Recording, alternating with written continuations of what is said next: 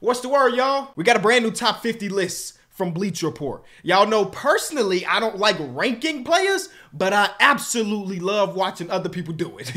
You feel me? I love watching other people do it, and that's what we're doing today. But this is different than some of the other ones we've reacted to because this one is not based on public opinion. This is mostly statistic based on RPM MVP score. And to tell you the truth, I didn't know what this was until a couple minutes ago. Now, I have not looked at the top 50 list, but I did read through the methodology, and there's a couple different things I need to tell you before we dive into the list. It's a bit complicated. It is a bit complicated. It's using the RPR, like I mentioned, previous 10 games, using a schedule-adjusted version of the game score metric. Obviously, basketball in itself cannot be boiled down to just statistics, but again, this is just us reacting to one way you can rank NBA players. I think it's a combination of statistic and eye test and so on and so forth. Today is really statistic because Sports Math Network put it together. The 5 components is the true peak, a 10-game peak, the sum, the average, and team success. Now, a few things that they say right at the bottom here that is worth noting: that defense is a bit undervalued by this metric, which hurts to both the DPOY favorites and the people that don't play defense. And it's also hard to account for things that don't lead to box score contributions. I don't know why that word just beat me up. So basically, if you're doing all of the right stuff, but you're not getting the statistic that leads to that right stuff, whether it be some really good screening or making the right defensive rotation to cause a miss, those things are not attributed today. Again, I think there's multiple ways you can rank stuff, and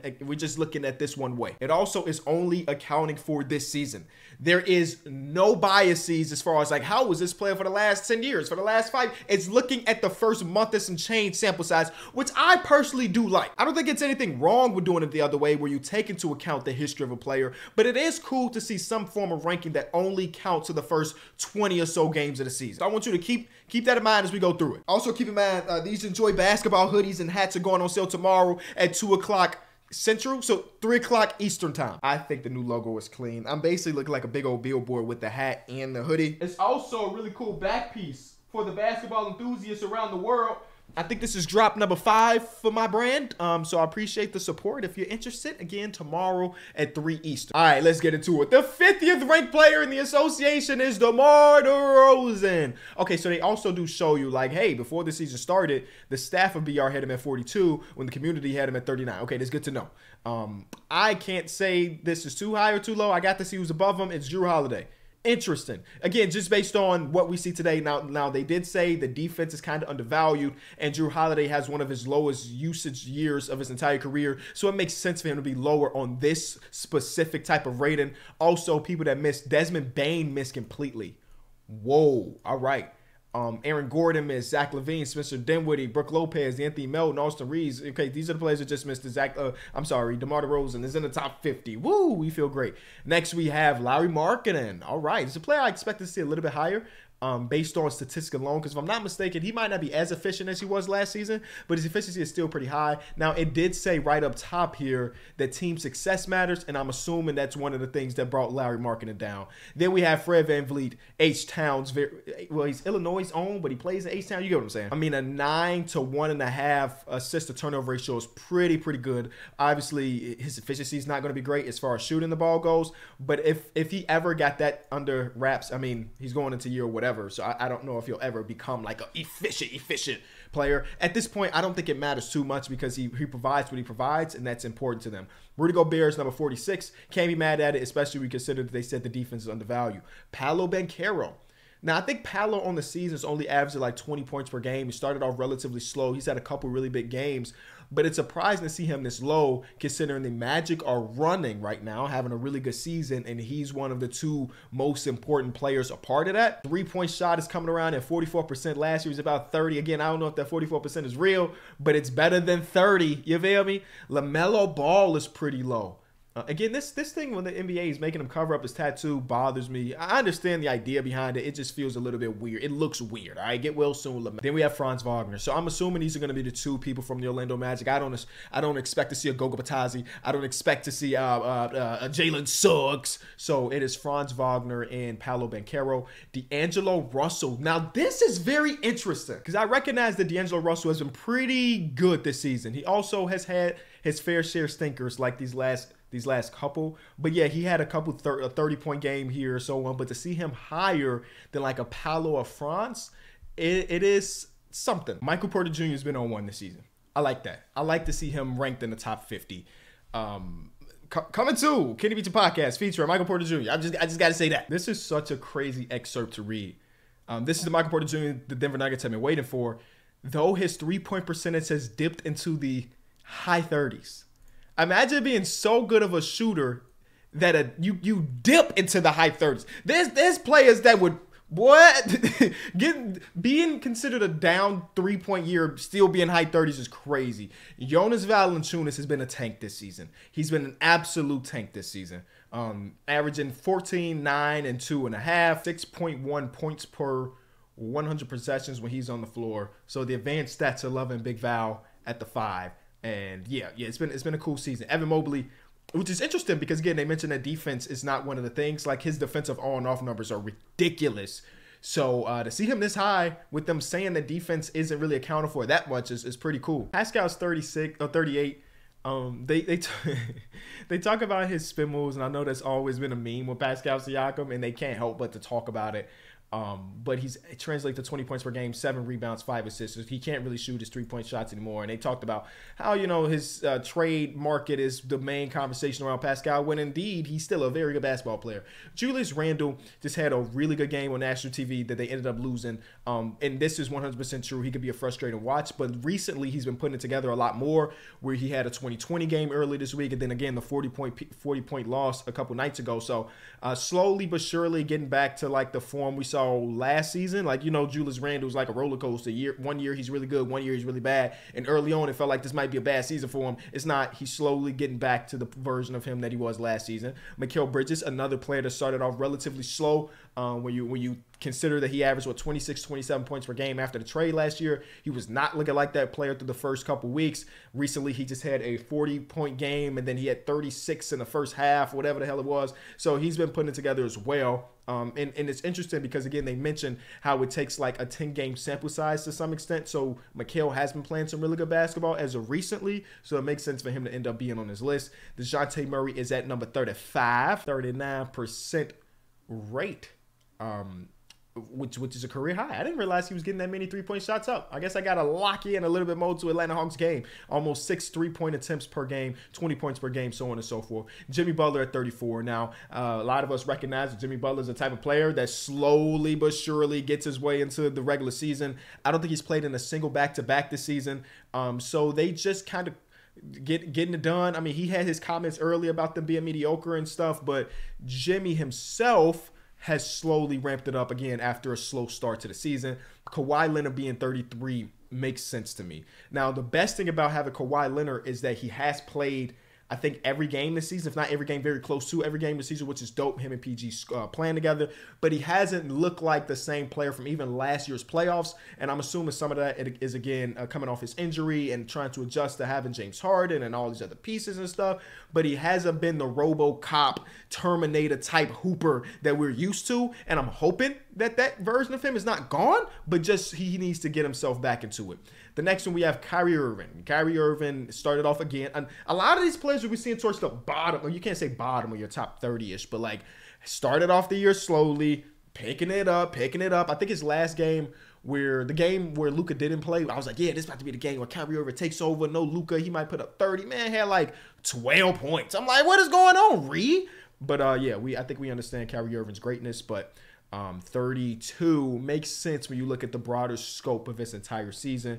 Jaylen Brown is at 31. Scotty Barnes at 30. This is one of the players I was assuming was going to end up, I guess it's not too far. I was thinking 25-ish range, so it's not too far from what I expected. Of course, he's a most improved player candidate. He's been coming out. The three-point shot looks better. He's everywhere on defense. The playmaking looks a lot better. I've enjoyed Scotty Barnes' progression in year number 3. I did expect him to be a little bit higher, but I'm not mad at 30. I mean, if you're looking at it from, again, just from this one rating, the Raptors could say, hey, we have one of the top 30 players in the association, and he's also, 21 years old? I don't know how old he actually is, but he's young. Here's Paul George. So this is saying that so far this season, Paul George has been the best Clipper on the team, right?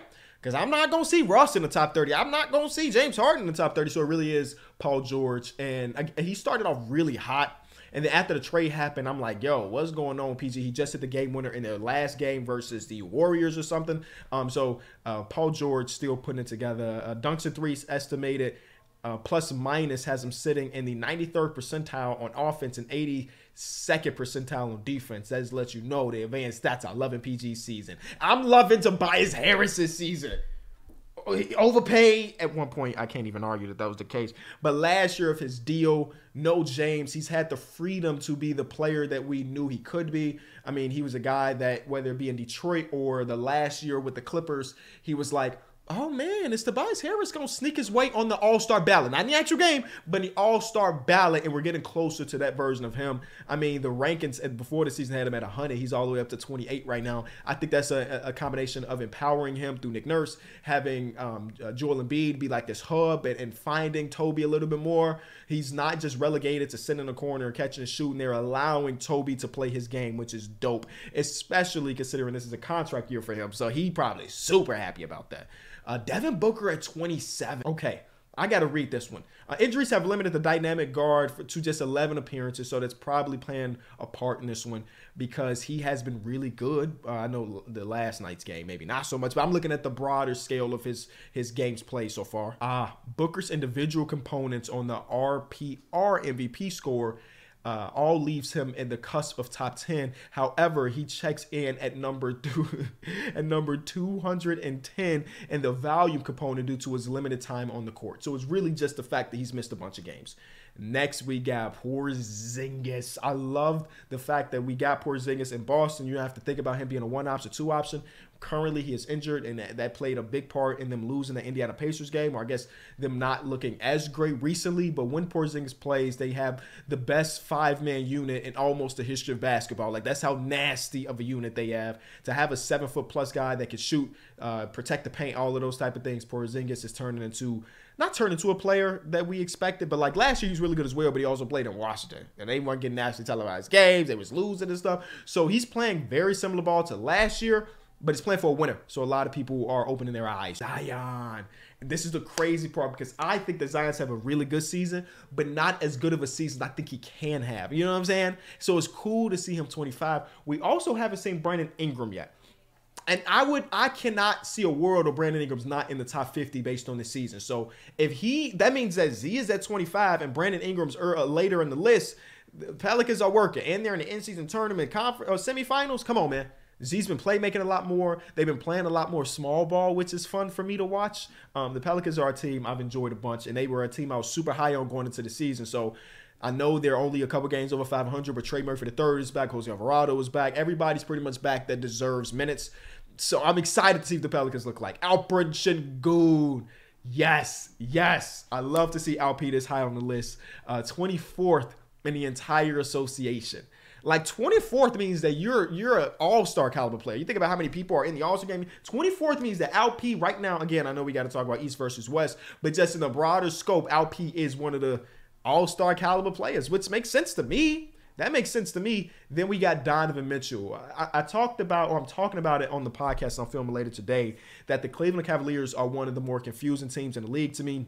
I'll leave it at that, and I'll dive into it a little bit more. But Donovan Mitchell, I think that even if he's having a down year, and I don't even think that's the case, he's just going to be so good. He's going to end up high.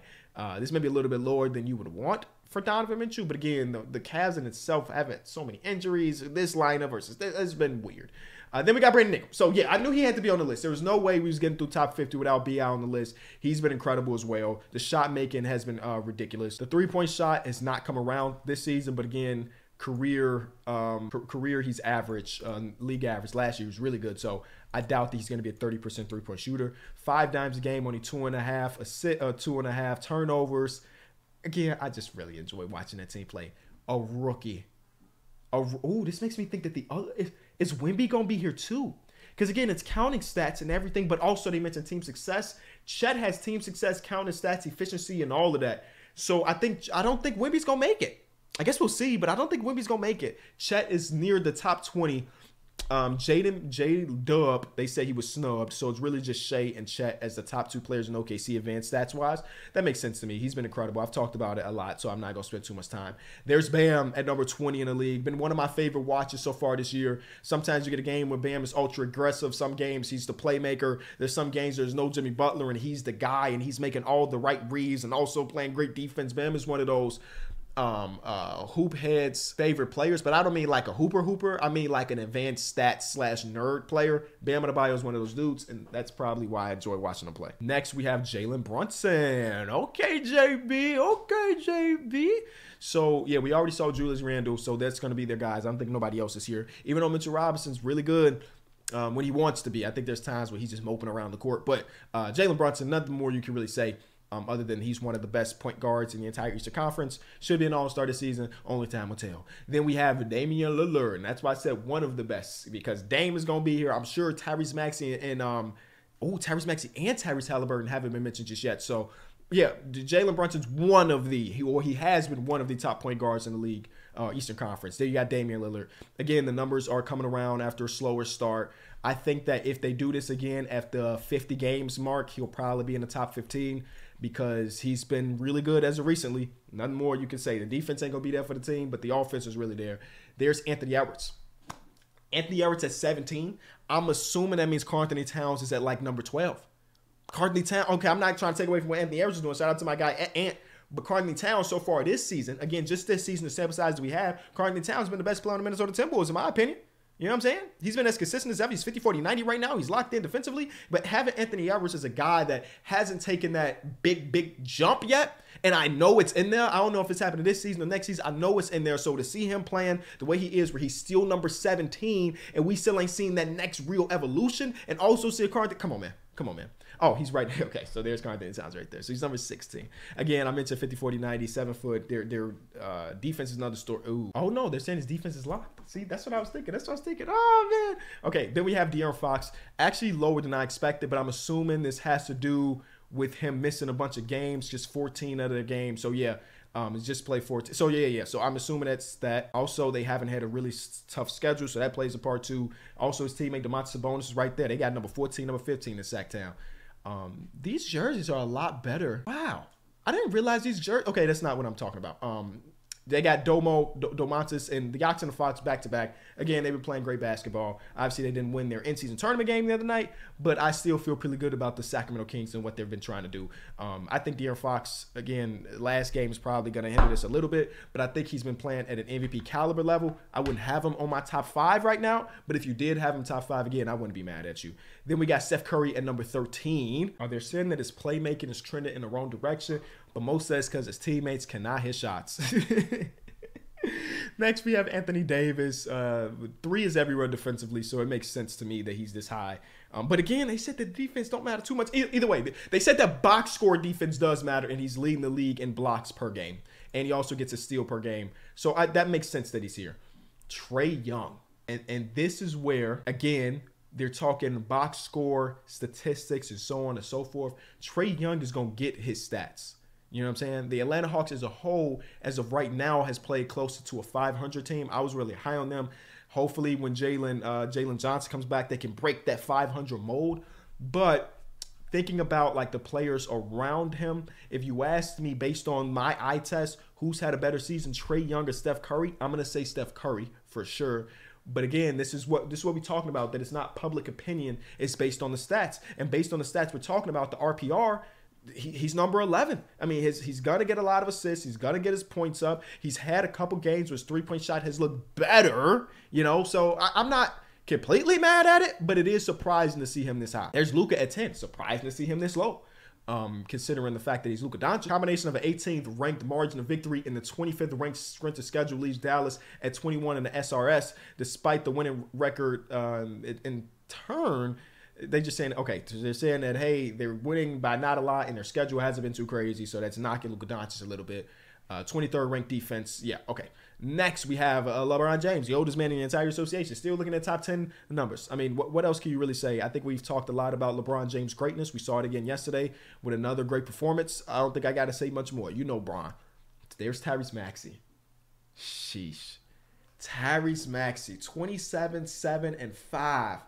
Woo! I mean, I don't know what else to say. I don't really know what else to say. So last year he had an 8.168. This year he has a 13.625. Again, these numbers don't mean nothing to really me or you, but like just looking at it at face value, he's got significantly better at whatever this is. Last year, at least some sandwich between Jaren Jackson Jr. and Nicholas Claxton at the 50 best mark, and now he is number 8. Number 7 is going to be Tatum. Jason Tatum makes sense to me. He's been, again, another really good player. At this point, like, how much can I really say? Like, I think I talk more about the lower numbers or the higher numbers. But when we get down to the nitty gritty, like, what can I say about Tatum that ain't already been said? You've watched Jason Tatum play. You've watched Tyrese Maxey play. You've watched Kevin Durant play. All right, KD. Number 5 is going to be Tyrese Halliburton. Again, going to get his stats. Going to be close to 50, 40, 90. Engine to the number 1 offense in the league. It makes sense advanced stats-wise to have, similar to what I said about Trae Young. When you talk about the rate in which they have the ball, the rate at which they're incorporated in the actions, where they be them playmaking or them hitting shots, it makes sense that these type of players are going to be high because the Indiana Pacers have the number 1 offense. I think Trae Young and the Atlanta Hawks have like number 2 and number 3. So it makes sense when you think about the stats that we're referencing to have them this high. Do I believe that Tyrese Halliburton is the 5th best player in the NBA? No, but this stat got him at number 5. Number 4 is going to be Mr. Antetokounmpo. This picture, he's just in a black void. Where is this taken? What the heck is going on? Okay, so who hasn't been said? Joel Embiid hasn't been said. Nikola Jokic hasn't been said. And Shai Gilgeous-Alexander. Yep, okay. There's Joel, there's Shea, there's Jokic. Yep, those are the 3 players that are left. Those are the 3 players that are left. Wow. All right. That is a new top 50 list strictly based on this stat of RPR. Let me know what you think. What did they hit? What did they miss? I don't even know if you can say what they hit or what they missed because it was stats based. This is not them thinking like, this player is better than the other. It's literally just stats. So you can't dispute it. Whatever.